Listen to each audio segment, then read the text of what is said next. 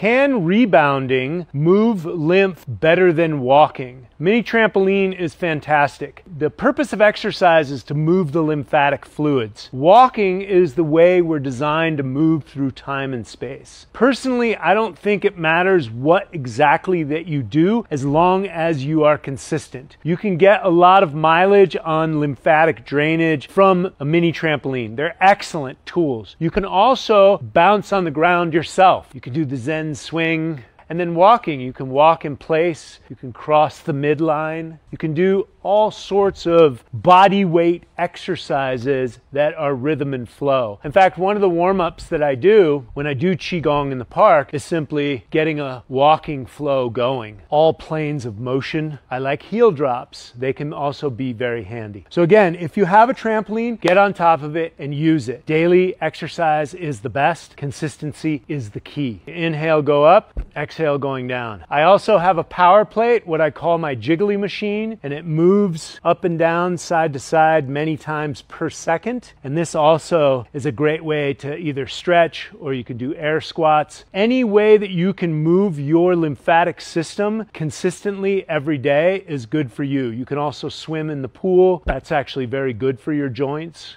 It's not about the equipment, it's about your consistent use of the equipment. And you can get the same amount of benefits walking, having a walking practice an hour a day on Earth.